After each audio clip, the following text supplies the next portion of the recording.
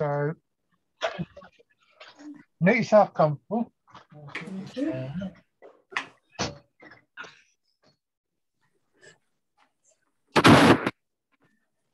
So I need to mute you, don't I? Let me just do that.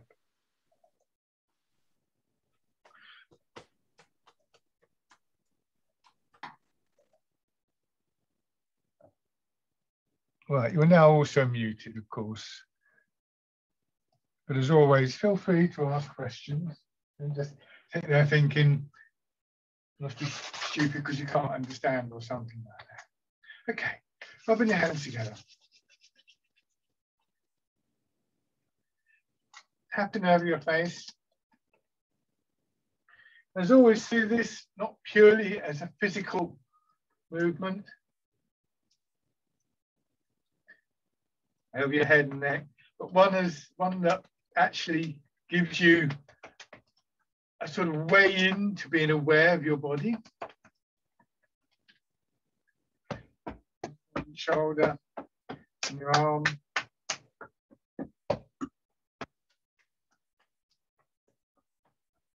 The other side.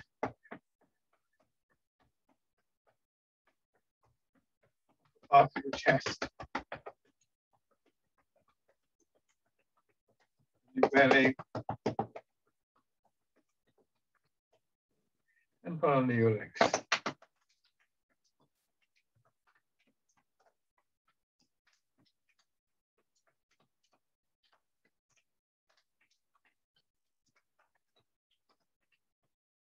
Right, so feet out, sit back in your chair, and just have a sense of arriving, not so much in the place where you are, because obviously you're at home, but a sense of arriving within that inner landscape of your body. Sitting back, feeling your weight drop down, in the rhythm of your breath. Try not to make assumptions. And try not to assume that however you felt during the last Tai Chi class or yesterday or whatever, it's going to be the same as today. That landscape is changeable like all landscapes. And there's a value to just being with what is happening there to begin with. It's not the end of the process, but it's a good beginning. Feeling where there might be any sort of stiffness, any tightness or blocks for whatever reason. Some of them may be familiar, you know, a kind of long-term nagging problem somewhere.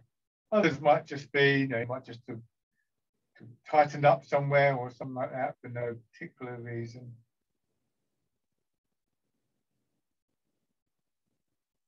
And in the first instance, what we want to try and do is to let all of that tightness, all of that kind of sense of blocking drain away.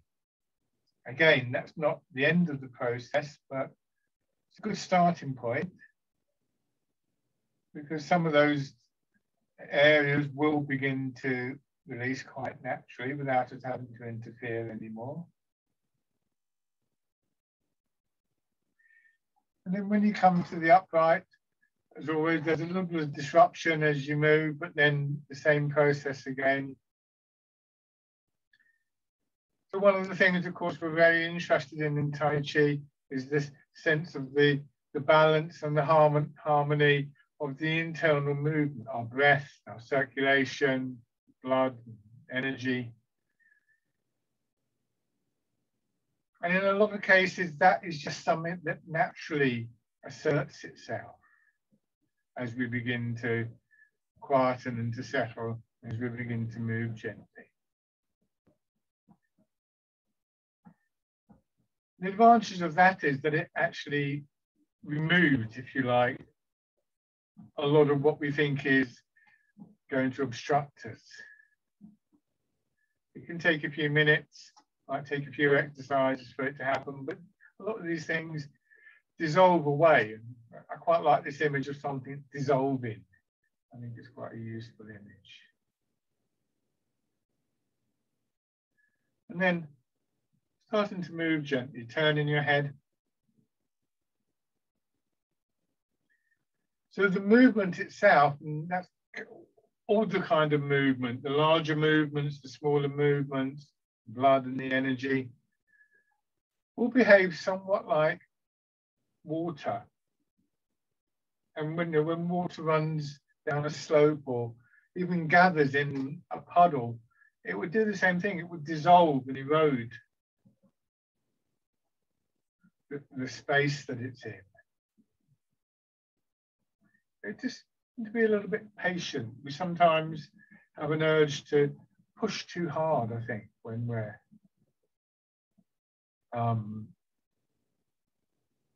trying to get over some kind of straining or some kind of tension.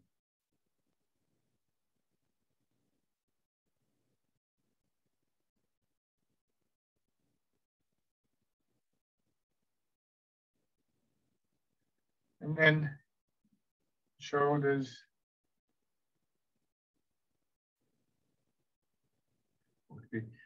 Very accurate. Shoulders, chest, upper back.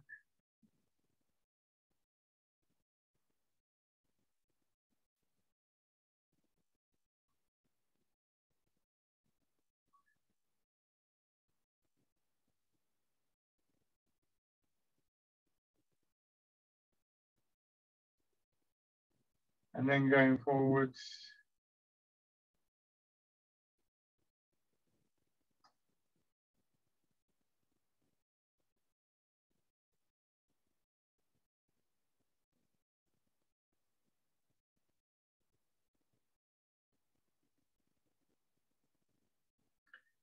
Hands down to your sides, winding around.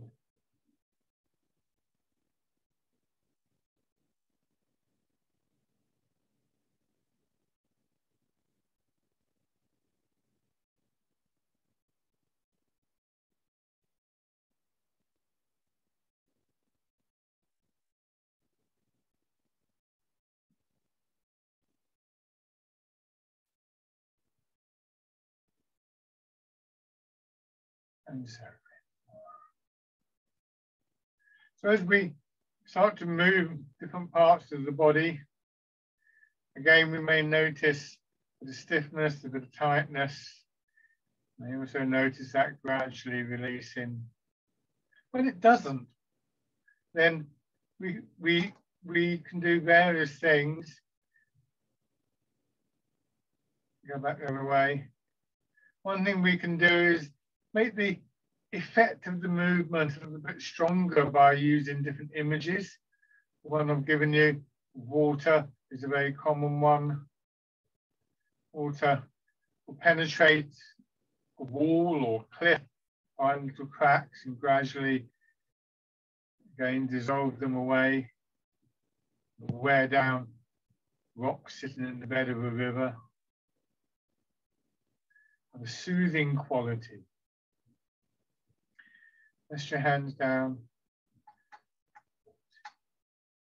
Be careful that you don't get too, how can I put it, too sort of ambitious with that kind of idea. If areas are painful, again, that soothing quality of the flow may help to just ease that pain. It can help to ease the nerves, can help to take away the reason for the pain in some cases. But remember that pain is there for a reason. So go very carefully with those areas. And obviously if the pain persists, you may not be able to actually reduce it or get rid of it completely with Tai Chi.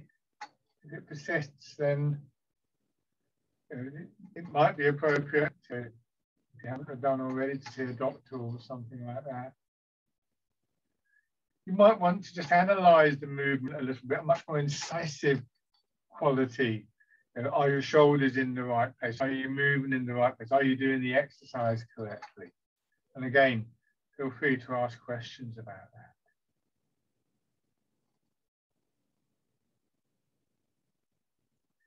that. Turn slightly. Above all else, don't just ignore the pain.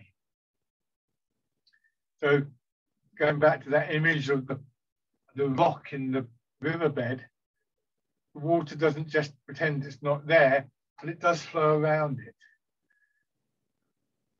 So we find pathways sometimes around those painful areas. As I've said, that can be very helpful.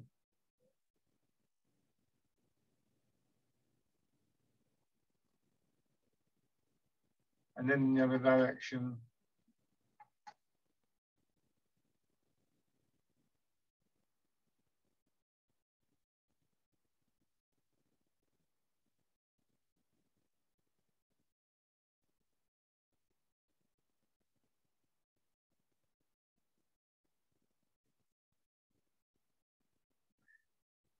And then circling.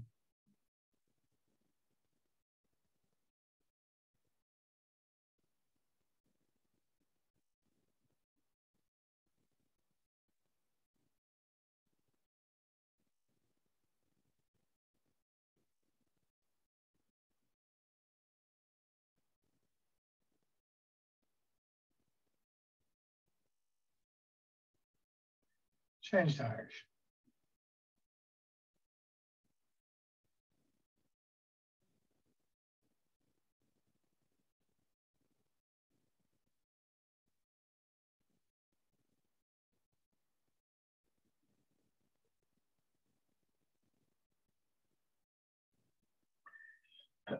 Come back to the central position.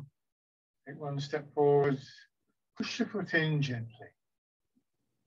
So don't just sort of touch the ground, but put your foot on the ground and press in. We plant the foot.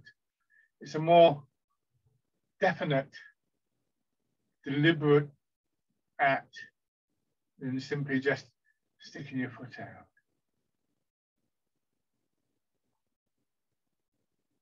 Change sides. Notice how your body just shifts across a little bit to release that foot.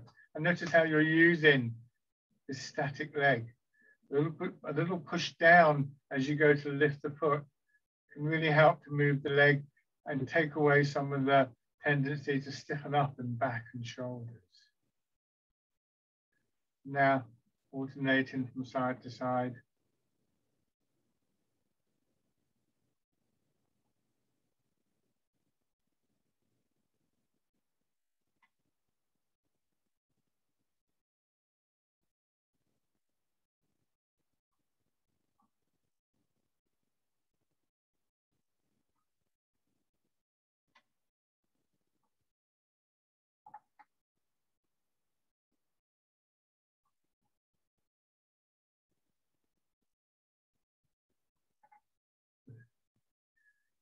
Hands to your sides, turn your palms forwards, bird folds its wings. You will also find, as you your experience in these exercises grows, and hopefully you found already, because you're all quite experienced in this, that you'll be able to identify those exercises which are particularly helpful. Some of these movements are catalogued, you know, this exercise for that condition and so on and so forth. But we're not necessarily restricted to that, because remember, your intent is important. So it's not only the physical response that your body has to a particular exercise, but also how your mind engages with that exercise.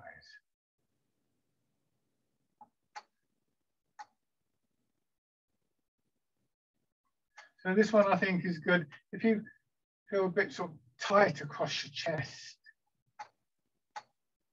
we're not stretching the chest out or anything, but there is this very gentle opening and closing, and in your upper back as well. So you've had one of those mornings where you feel as though you want to keep coughing or something like that, or the damp or something. This can help to just clear that very gently with these very subtle movements. Of course, that's true for a lot of the exercises that we get that open and closing, but this is an exercise where we're able to focus on that a little bit, I think. Changing now to fisherman cast net.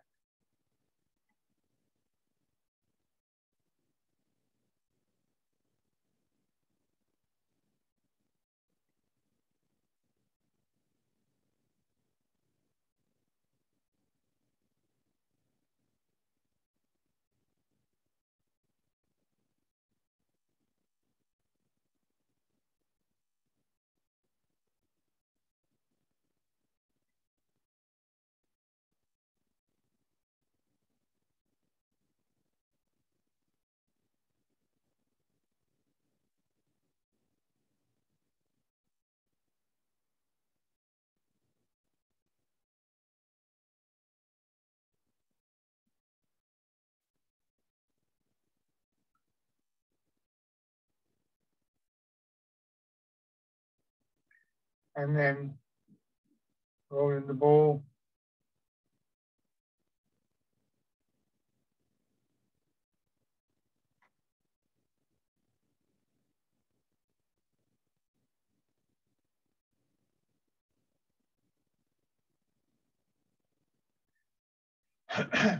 If you're finding that your shoulders get a bit tight doing this one, shift your attention away from the idea that you're lifting your arms, but rather imagine the ball between your arms and your chest, and then sit back and pull on your arms. And as they come over, let your elbows drop down. See, you'll get a smaller movement doing that. And see if that helps you identify which parts of your body are actually doing the work here, where the energy comes from to move your arms.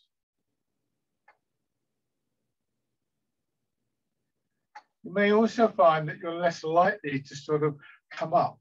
So you're able to keep your root if you take that approach.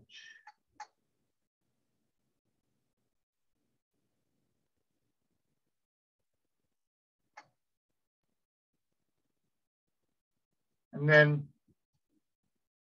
drawing apart.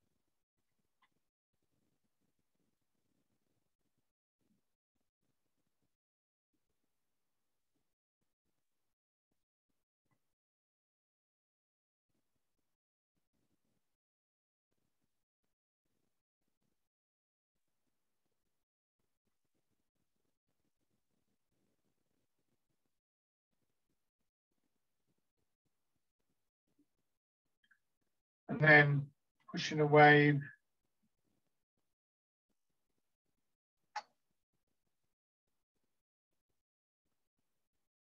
I get the feeling just before you move forward that your hips, buttocks are pushing down into the chair. That starts the forward movement like a wave. So maybe the wave is not so much something we're pushing against, but it's something that is doing the pushing.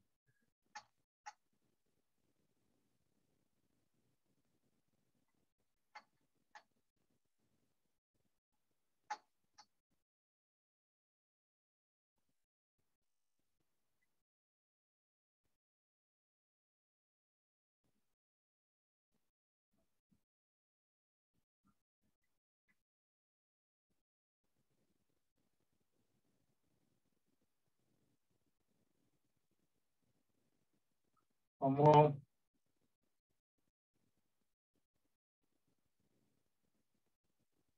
Hands into a hollow fist. And we don't grip your fingers tight. Tighten your wrist. Try and feel that spiraling movement from the shoulder down into your hands.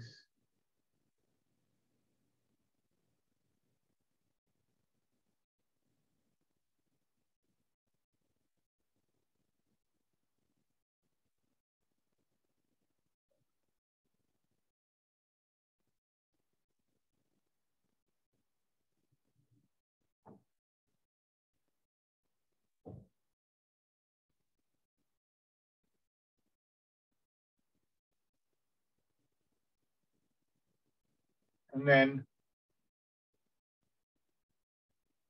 back to pigeon spreads its wings. Sequence of 3 that will help you to build up that internal awareness and to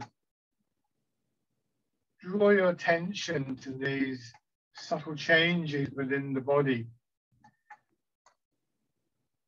become very aware of these things, not only the changes involved in these particular exercises, but others as well.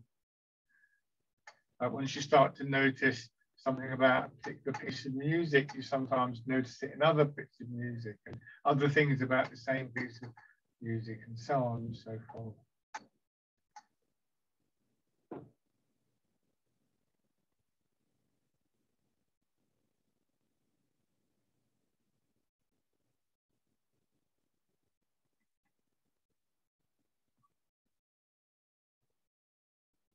That downward push through hips and buttocks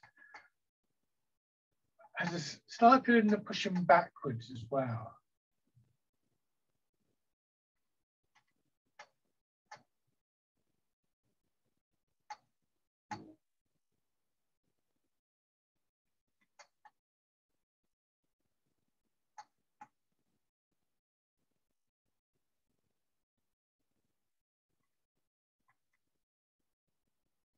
Do one more round of this.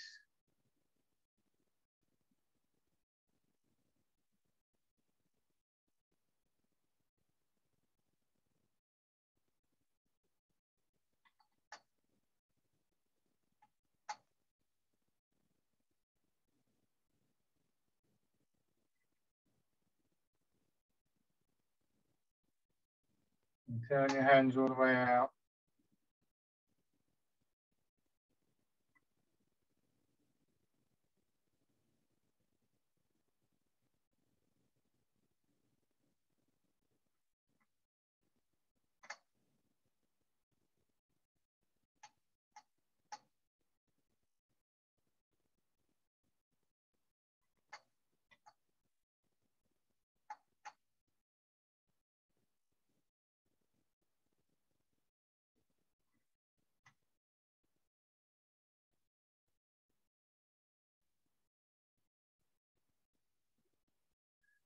Turn your hands palm down, polishing the table, turning in your hips again, that downward and backward push on the rear of your body. Counterbalancing the extension with your arms. Not just counterbalancing, but actually, in a sense, enabling it. Actually pushing your hands forwards, pushing your shoulders forwards. The movement in the upper body, particularly your arms and your hands, is very smooth as a result because you're not having to do that much.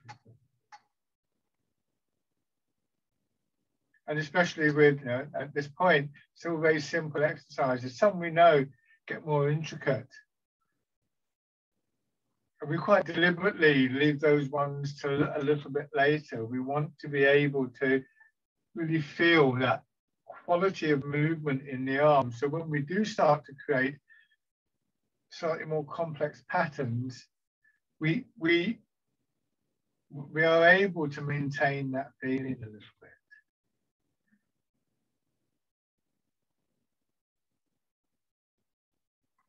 One more time.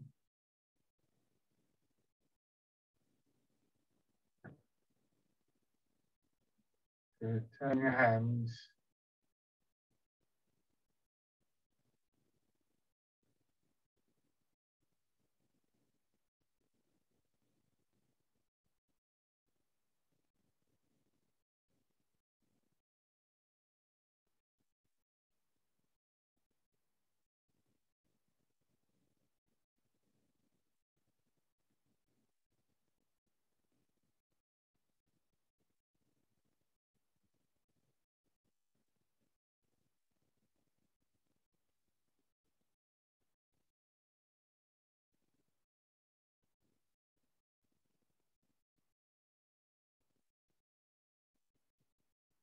One more time.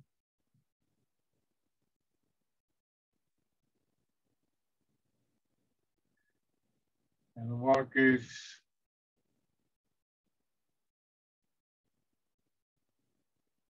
So in this way, when we look inside in this way, you start to just become more aware of the dynamics of that internal relationship, internal landscape.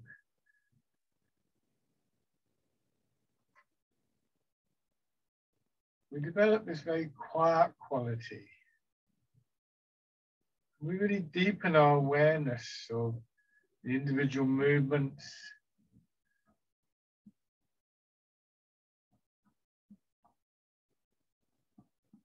Begin to find sometimes that they gradually change with that awareness changing and growing.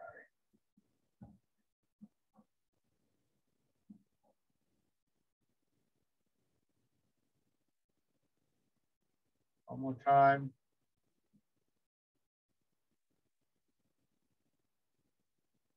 Heart in the clouds.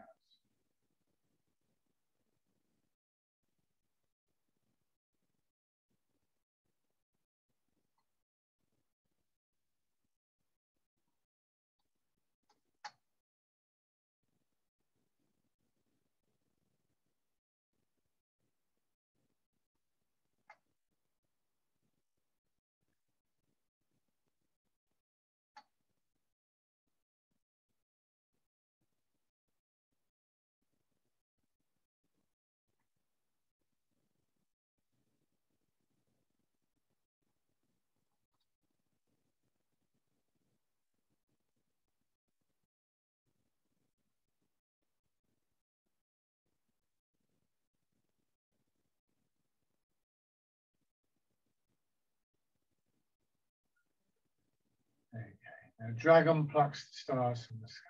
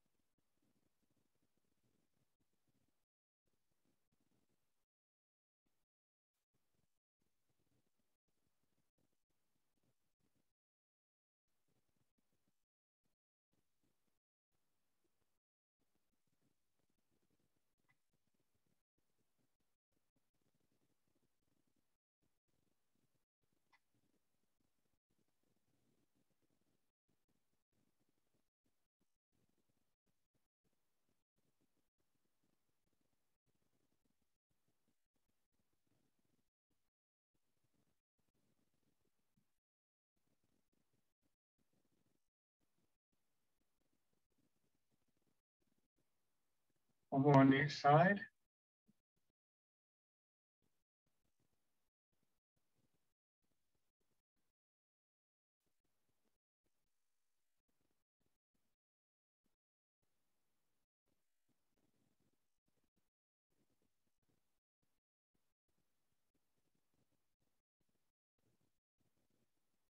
And then bring both hands around and in.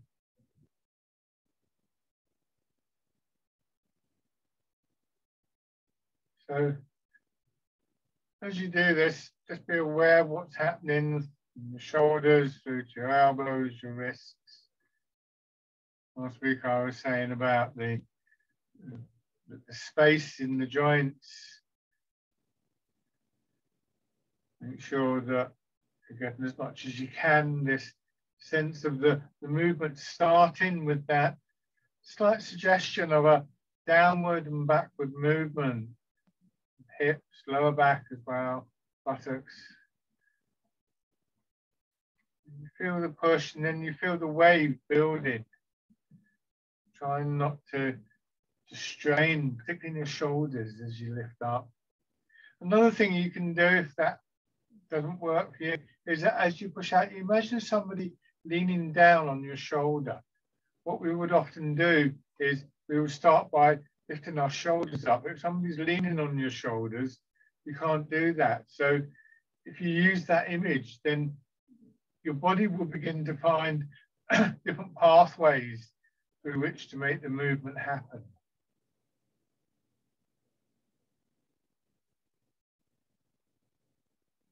And then if you're comfortable with this, the next time, add in the turn.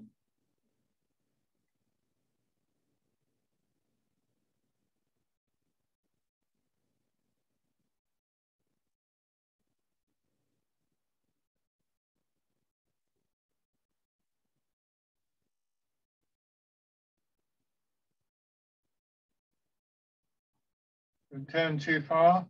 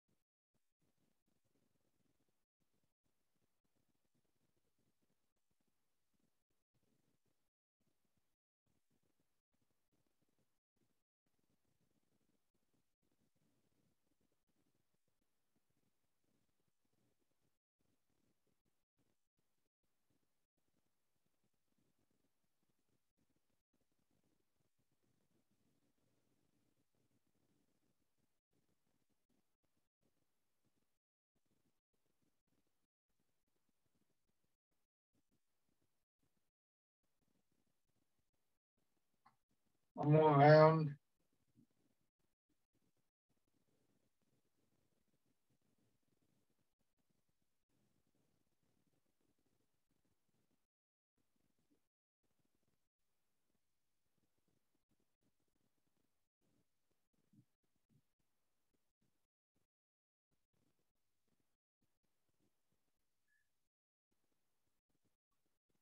So again, extend one foot, knee bent, just the heel on the ground, scooping the sea and looking at the sky.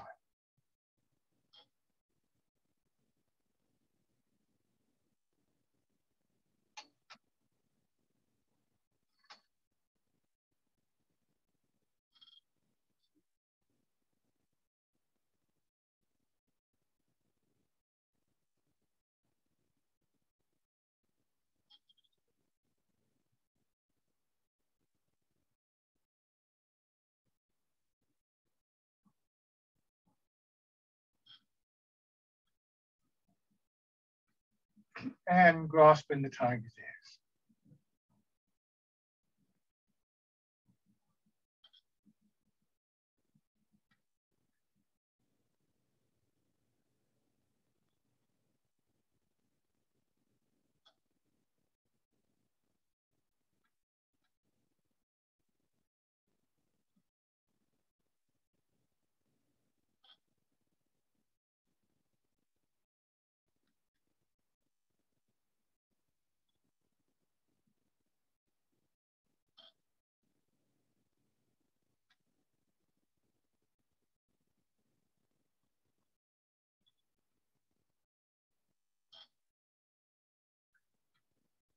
Switch.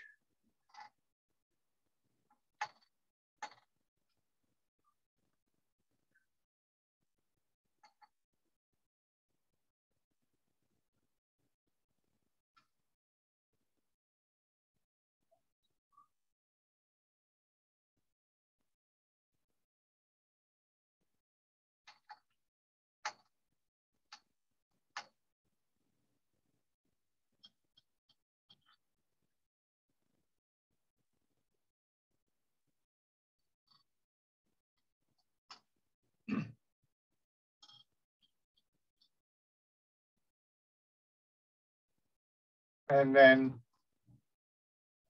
changing.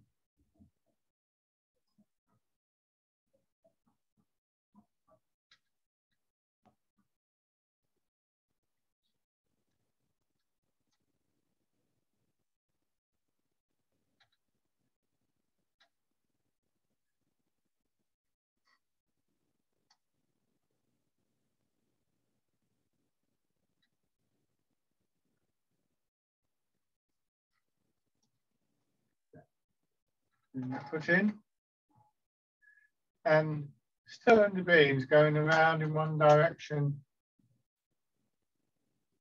and back. And switching sides.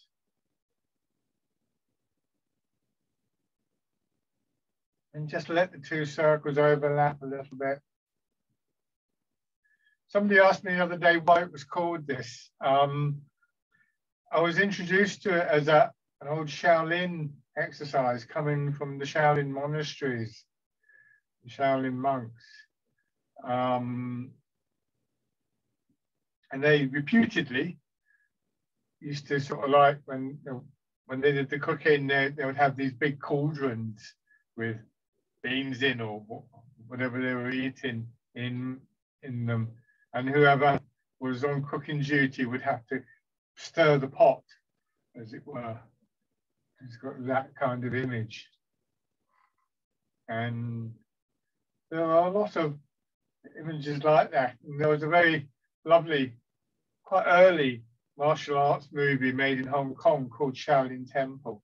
The story, the myth really of the Shaolin Temple.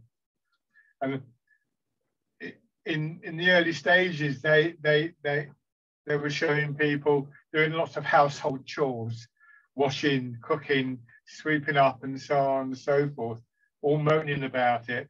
And then when the temple got attacked and they had to defend themselves, they were able to use the skills that they developed in their domestic activities to defend themselves. So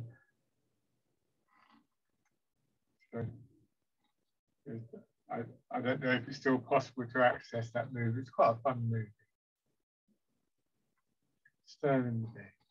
So now that sense of a push, a downward, backward movement changes from side to side. I push again through hip, lower back, and the buttocks on that side, back, and then on this side.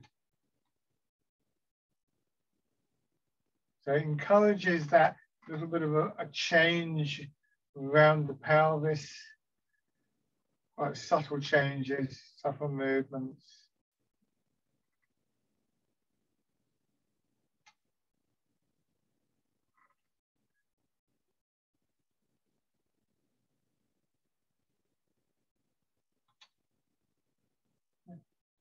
Okay, and then rest.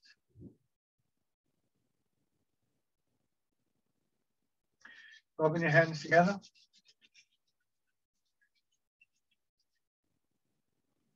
Tapping over your face.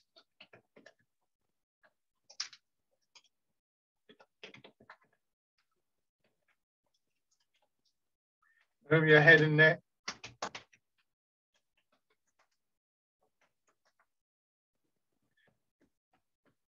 Shoulder and your arm.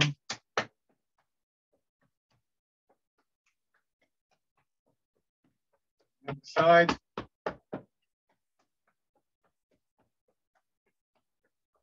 Upper part of your chest. Belly.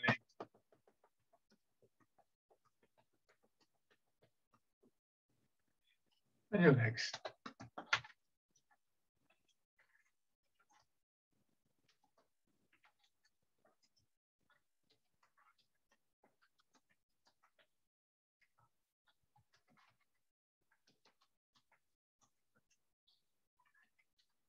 Good. And then stand.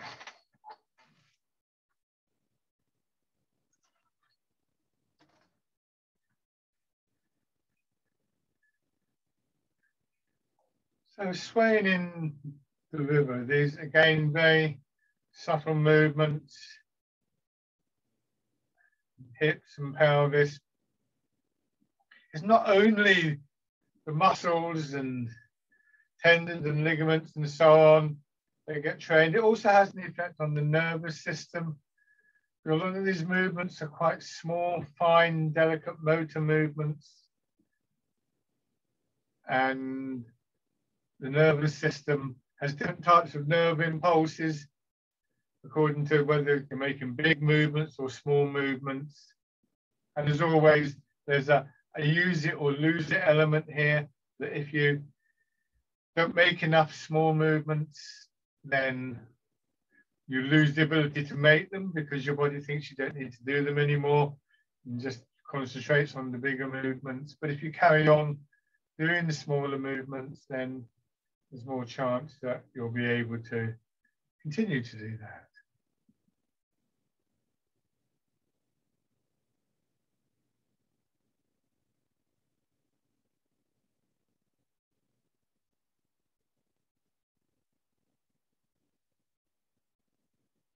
We can also combine this exercise with that rotation.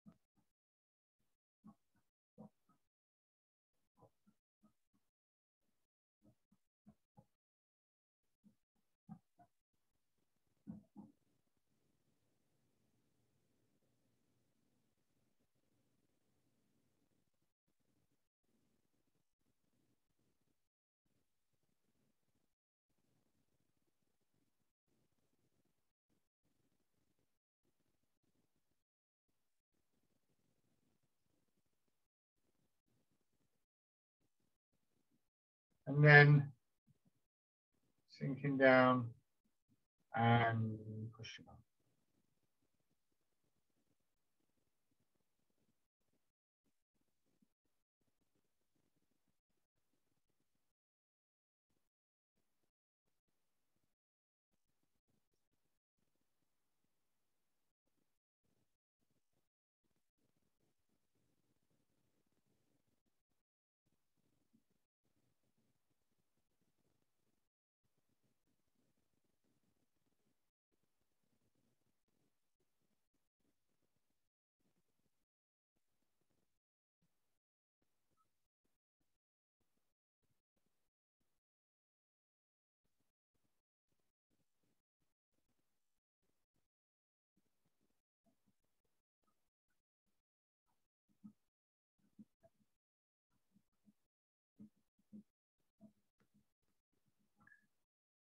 Now change into the wild goose.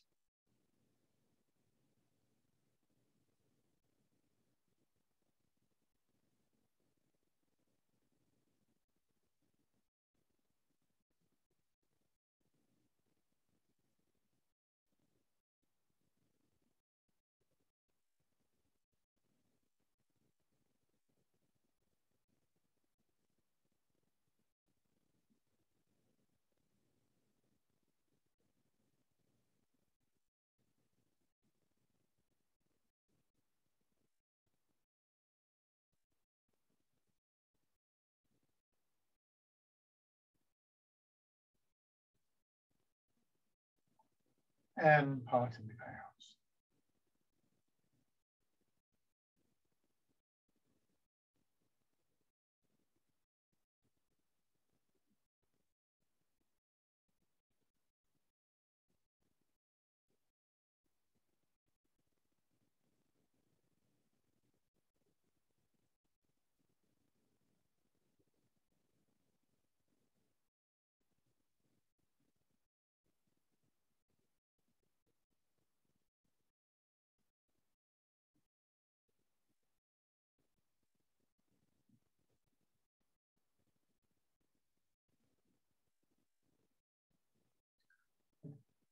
Shake out. 1 foot forwards. And transferring your weight. Always remember that possibility of just settling. Also see if you can remember when we did the stepping in the chair, I talked about that gentle little push down. It's quite difficult to do. It took me quite a while to really sort of get a feel for it. It reminds me a little bit, for instance, of walking in the sea. So when we take the step in, you know, if you imagine walking in the sea, if you're walking in water, you're going for a little paddle or something like that. You don't just do that through the sea because the waves might push you over. You actually place the foot each time and you push down. Or if you're walking on soft sand, you sort of put your foot on the sand, and then you look for the firmer base underneath. And we can do that even without doing the stepping. So when I'm in the back foot, before I want to go forward, I gently exert a little bit of pressure down and then move the weight. And likewise going back. It's difficult to explain exactly how it happens, but it does happen eventually. So use the images to help you with that. And after a while, you can find you almost get pulled in a little bit. It actually helps with the movement. And it certainly helps with that contact with the ground.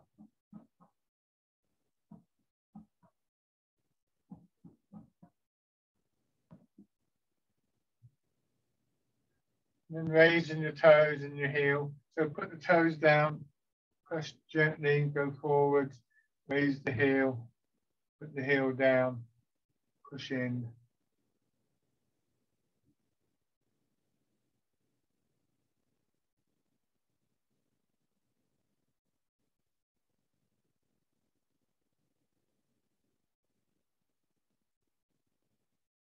And stepping. Another image I use for the stepping is that it's like walking on thin ice. So two things about that. One is you don't want to commit your weight. So you keep your weight back, you don't just fall. And then you test the ice before you move your weight in.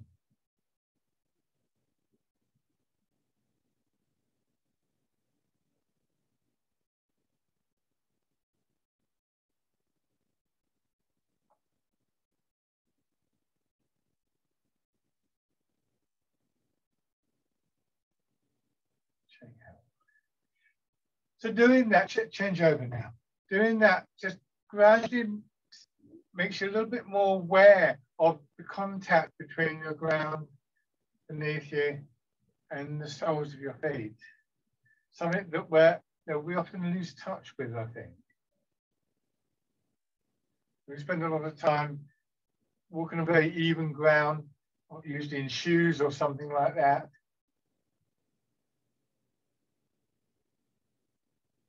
And it's also very difficult to maintain that awareness of your feet.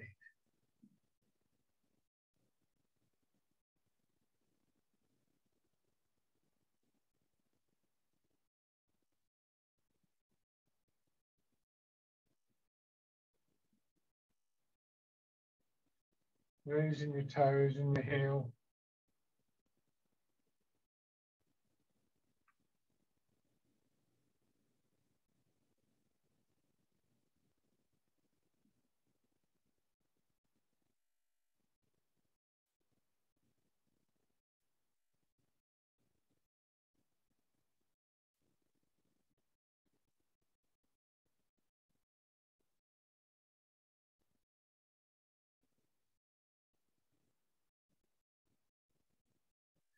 Stepping in.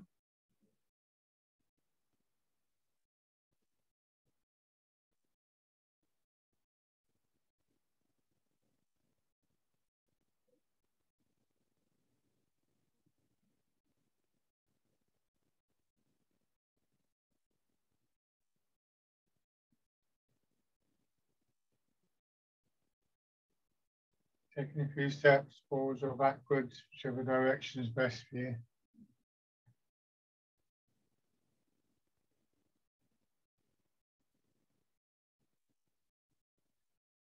Remember, these are slightly shorter than normal steps, but not too short. Going to extend out a little bit. But obviously, if we take a longer stride, then we are going to sort of like not fall, but we're going to sort of lose that ability to really test the ground.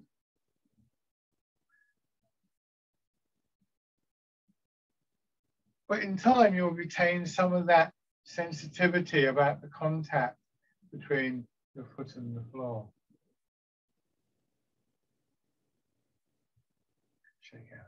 So the length of the step is governed obviously by the length of your legs, but also partly by how much you've sunk down. You see, if you think of this as a triangle, then if I shorten this arm of the triangle, the vertical arm, the foot naturally goes out. Now, obviously, I could do that, but at this point, it's going to be quite difficult to really shift my weight. So we have to find a balance. Don't make it too small. Keep the width of your step as hip width. And you notice my heel, my front heel is in front of my rear toes. Don't do this, because this is too short. You're more likely to overextend your knee, and you'll also lose that ability to reach out with the foot. And in some cases, in some exercises, you'll be asked to make a real kind of stride in that sense, which is a good thing to do. So I'm not saying this is the only exercise we should do for walking, but a moderate. So to start off with, roughly square, the width of your hips, and about the same length. Okay, so now bird folds its wings.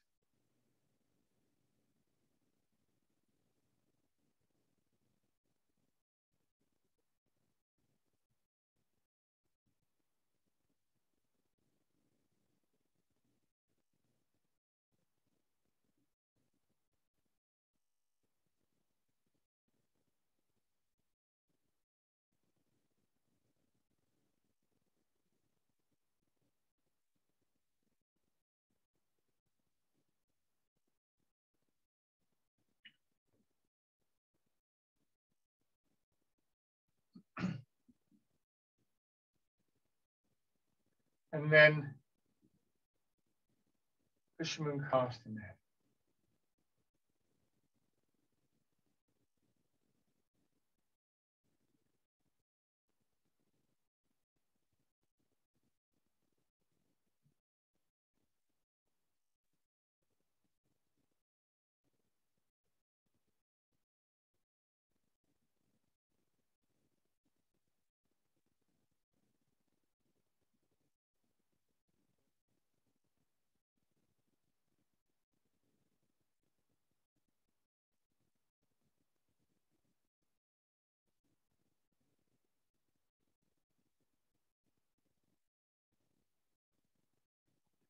Good. Change over.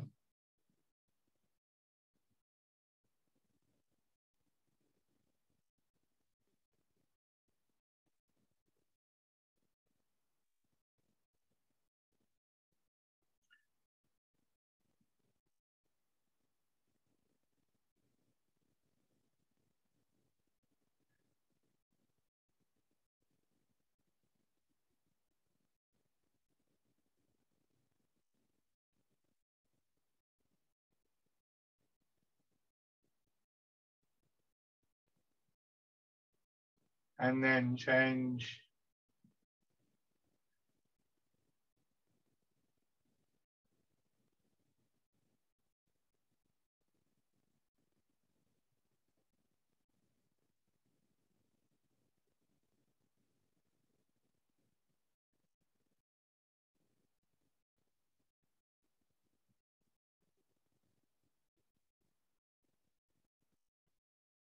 One more time.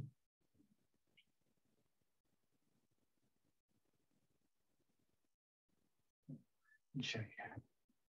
Go back to your chairs. Another exercise which is quite useful, I could just find something to. If I put this on the floor here, you can see the black square, and I'm standing here. That's where my foot is. You can try something again. You can hold on to something. What I want to be able to do is, as close as possible, get my foot back to the same position. Don't look, but feel. And then when you put the foot down, just check that you're back there.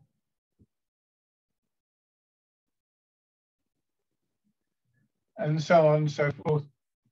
And again, it's an exercise that can help just to build your awareness of what's happening in your feet. And we sometimes very much lose that awareness. Some conditions will will actually foster that. But it happens to everybody. I find that one of the most common instructions in martial arts and things like that at all levels, right from beginner through to sort of black belt and so on and so forth, is get your feet right. Everybody loses that. Perhaps because they're a long way from the brain, I don't know. But it's very easy to lose track of what's happening in your feet. And if you watch sports like cricket or something like that, the commentators are always talking about the feet, where the batter's feet are, where the bowler's feet are, and so on and so forth. Because it's very hard to get it that precise. So don't think that you're failing if you miss, but just try and kind of get used to planting the foot, as we say, rather than just taking random steps. That's another little exercise you can try for yourself. You could do it seated as well, of course. You could just do the same thing there and close your eyes, open them, check, sit back, close your eyes again, check. So it just helps to increase that awareness, and again, it will have an effect on the nervous system and so on and so forth. So coming back to sitting, let your hands drop down. Aware again of that little bit of weight in your feet. And embrace tiger, return to mountain.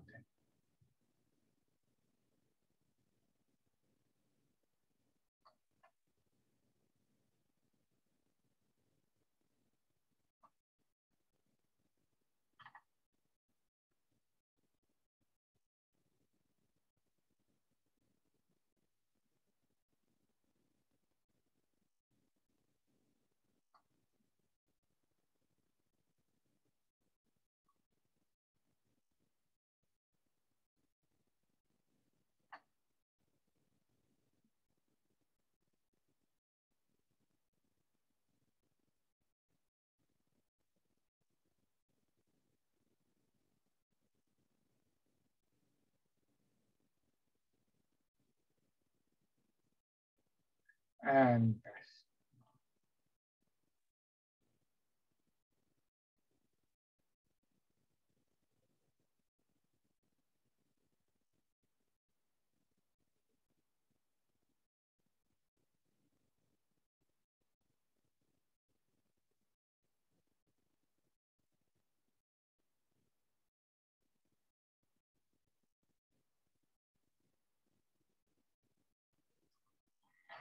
Lovely. Thank you very much, everybody. So try that little exercise with it can be quite frustrating, of course, at times, because you know